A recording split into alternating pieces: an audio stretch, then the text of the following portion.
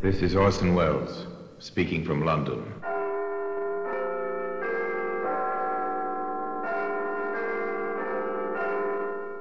Here's a car tire. There were 3 others, all attached to a sedan. They were removed. Great Scott, Inspector. Those vandals, they've stripped the car of everything. Even the 4 tires, sir. There's nothing left. Except evidence. Well, today, one of those tires, the one that became a vital clue in the case, can be seen in the Black Museum. Well, here we are, in the Black Museum. Scotland Yard's Museum of Murder. Yes, here lies death.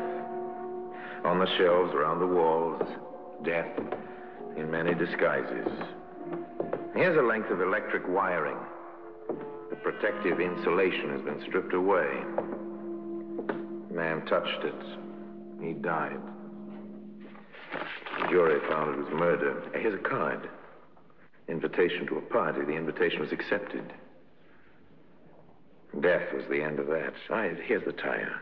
It's an ordinary car tire. Once it belonged to a sedan that stood in a garage at South End. On a certain night some years ago, 2 men entered the garage quietly, after first forcing the lock.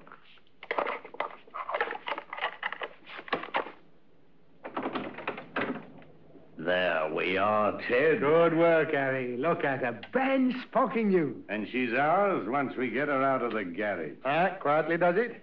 I'll take up the brake.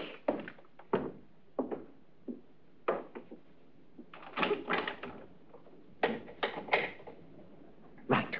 We'll push her out into the street and down the road a bit. Okay, I'm ready. The object of this stealthy midnight visit was a new car. The 2 men pushed the automobile down the slope of the road, jumping in when the car began to gather speed. All right, Harry. Get in. Oh, nice going. Get her started, Ted. Right.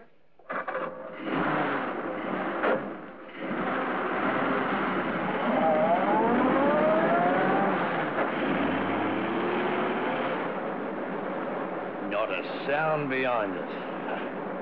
We got away with it. Oh, it was easy. By morning, we'll have everything we want off this car. Tires, spare parts, the seat. And then we'll ditch what's left, eh? We'll make our fortune this way, Harry, my boy. Sounds easy money. It is. Come on, I'll show you what this car can do. Flat out.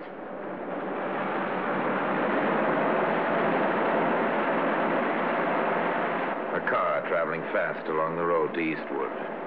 Its twin lights cutting beams in the darkness of the night. And a policeman cycling homeward. Hello? What's that up there ahead? What? A man in the center of the roadway. Oh, wait till our lights pick him up clearly. It's a copper. Oh? And he's got his hand up, signaling us to stop. Ted, you don't think... What, the word's got out this car's been pinched? Not a chance. And what's this copper doing? Oh, might want to lift home, you never know. There's his bike at the side of the road. Ted, I don't like Take it. it easy, will you? We'll bluff our way out. If he makes trouble, I can handle him. Well, go easy on using that gun. Leave it to me. Good evening, Constable. Anything the matter? I'll have to ask you not to speed like that along this road, sir. Were we speeding? Well, I think you know you were, sir, you know. There's been a number of serious accidents around here lately. Oh, dear. Now, may I see your license? My license? Yes, sir. You know, funny thing, I'm afraid I don't have it on me, Constable. Then I'll have to request some other means of identification, sir. Well, you know, I haven't anything on me at all. Well, where are you going, sir, and where have you come from? Well, we're just driving. Is the car yours? No, Constable. The car belongs to me. Oh, I see, sir. Then, would you tell me its number? It's on the front of the car if you want to see it. I know the number, but do you? Well, no, not offhand. As I thought, sir. This is a stolen car. Stolen? You'd both better get out. Now, come on.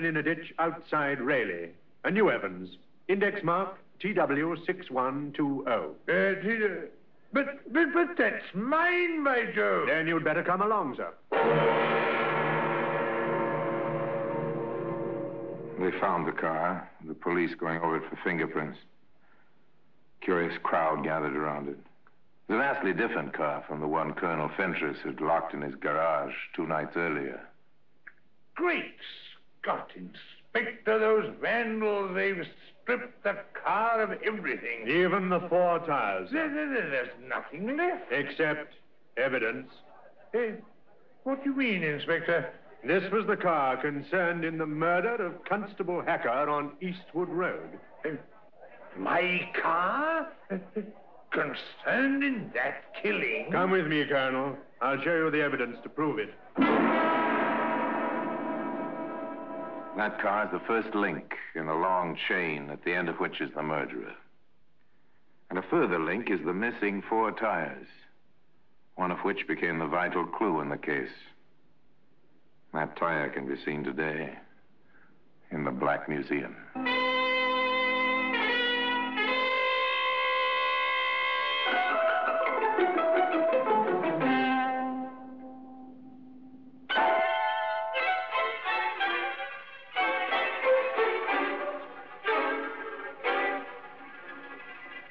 A car was found, abandoned in a ditch outside Raleigh. You can see for yourself, Colonel Fentress, on the running board. A dark stain there. It's blood? Yes, it's blood. And see this? A spent cartridge case. It was found on the floor of the car. Then my car was concerned in that poor fellow's murder? We'll make confirmatory tests, of course. The blood stain will be checked against the constable's grouping, and the cartridge case will go to ballistics. These routine checks must be carried out. But Colonel Fentress knew, and Inspector Clancy knew, that the driver of the stolen car had taken part in the policeman's murder. And knowing this, the inspector was able to reconstruct the crime.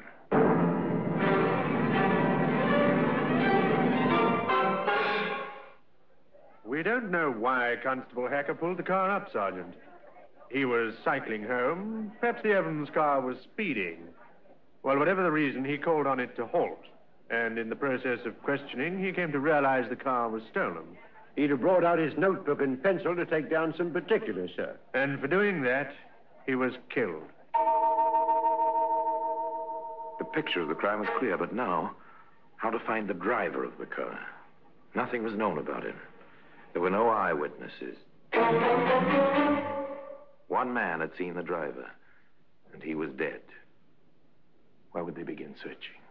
We'll begin right here at the car, Sergeant. It's funny about those tires, sir. Very funny.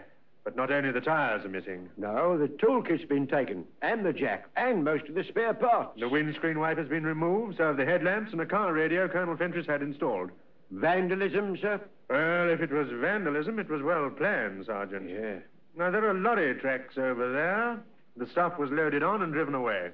Car stealing, sir, for spare parts and tires. A very profitable pastime. Now, what was taken out of this car would probably be worth £200-300 on the second-hand market. Black market, sir, for the tires. I wonder who handles second-hand parts and tires around this district.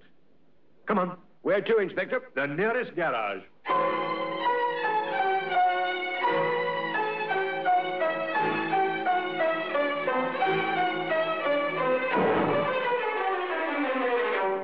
They found a garage less than half a mile away. The proprietor, reassured that he was not under suspicion, proved to be helpful. Spare parts and tires. Quite a few places around here who handles them, Inspector. Could you list them for us, sir? Certainly. Come into the office. There were 6 names on that list. 6 visits to make. Sergeant Redding made them, posing as a driver in search of new tires. Oh, good morning. I need 4 new tires for an Evans car. Can you help me out?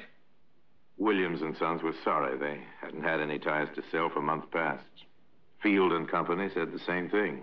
So did Hammond and Barton, Kennedy and Sons. Then Sergeant Redding paid his last visits. The 6th name on the list.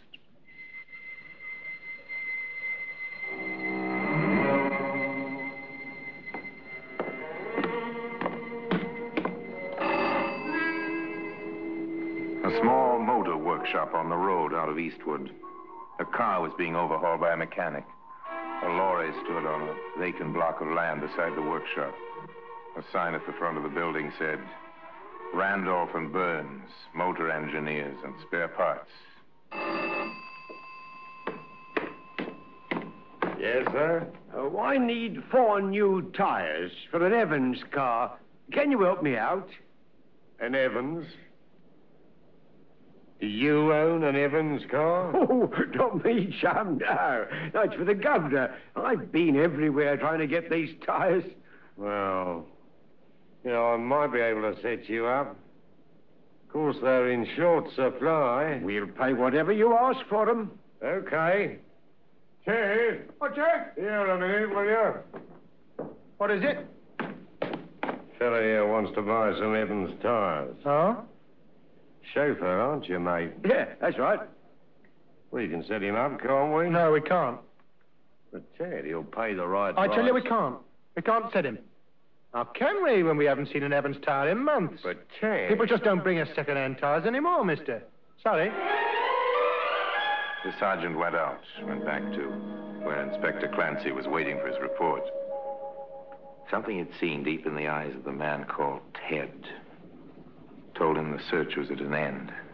I don't know what spoiled it, Inspector. Perhaps he recognized me. Perhaps he was just being cautious. You say the other man was ready to sell you the tires? Ready and willing, sir. I think they're the ones we want. I'm almost sure of it. All right, we'll make some further inquiries about them both. First of all, their business registration. We'll get their full names from that. The Business Records Office holds many secrets. The directors of England's leading companies, the balance of power and mighty industrial concerns. It also lists the many thousands of small businesses, companies, partnerships, sole traders, their trade and management personnel. Here we are, Sergeant. Randolph and Burns, motor engineers, Eastwood. Partners Edward Burns That'll be your friend Ted. and Harold Randolph.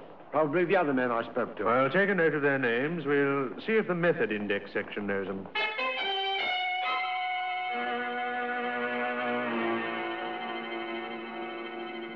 The Method Index section at Scotland Yard. That's a vast room of records. The walls are lined solidly with filing cabinets.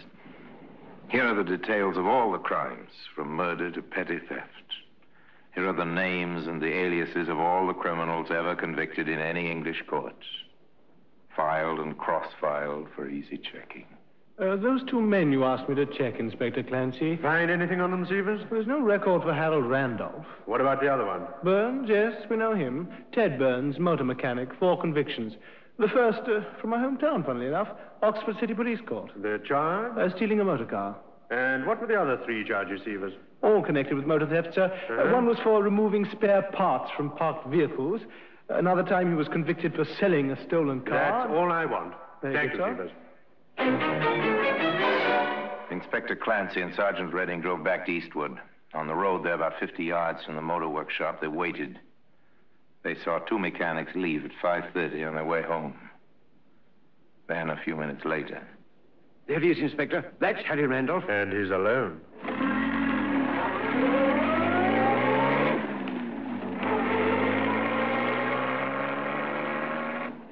It was a very peaceful scene. The casual passerby would have noticed a dark sedan slowing down beside a thick-set man in overalls.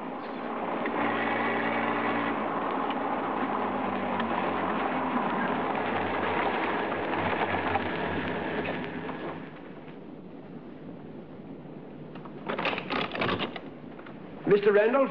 Yeah? Oh, it's you. Still after them tires, eh? In a manner of speaking, sir. This is Inspector Clancy from Scotland Yard. Scotland Yard? Get in, Mr. Randolph. No, not me, Inspector. Now, you've got nothing against me. On the contrary, we have a great deal against you. Get in.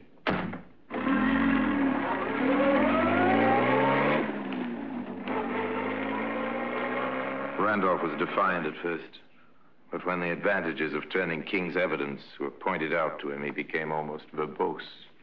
It wasn't me who thought of the scheme. I was talked into it by him. The scheme being to steal cars, sell their spare parts and tires, and abandon them? Yeah. Ted said we couldn't get enough parts and tires to stay in business otherwise. He talked me into helping him to pinch the Evans.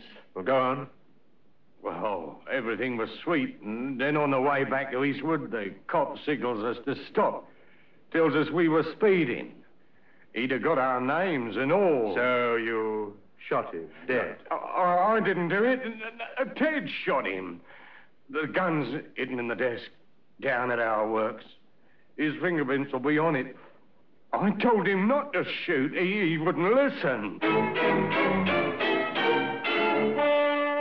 We took the lorry down and got everything we could from the car and brought it back. And where is that stuff now? Well, some of it we sold, and 3 of the tires went off late today. I would have sold a lot to the copper here, but Ted was wise to him. He can smell coppers. 3 were sold. Then 1 tire is left on the premises? Yeah. But listen, won't you? I might have helped to pinch the car, but I'd nothing to do with the murder. Ted did that. He shot the copper. A report on the tire we found on the premises, sir. It comes from an Evans car, all right, and matches the tracks near Constable Hacker's body. Then our case is complete, Sergeant. The gun was found, the fingerprints on the wheel rims belong to Randolph and Burns, and now the tire.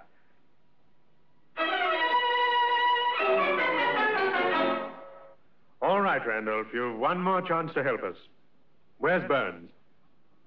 Come on, you must have some idea. Right. But you got to look after me. I'm not promising anything. Where's Burns?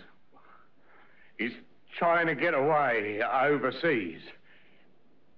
I think he was heading for Liverpool. He was always talking about a pal of his who was a ship's mate. Can you remember the name of the ship?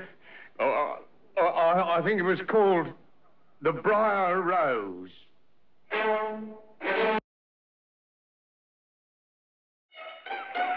I have reason to believe your name is Ted Burns. Ted what? You got the wrong man, Sam. I don't think so, Mr. Burns. I have here a warrant for your arrest on a charge of murder. Hey, you got nothing on me? You got no evidence? Oh, yes, we have, Mr. Burns. All the evidence we need. And today, that tire occupies a place in the Black Museum.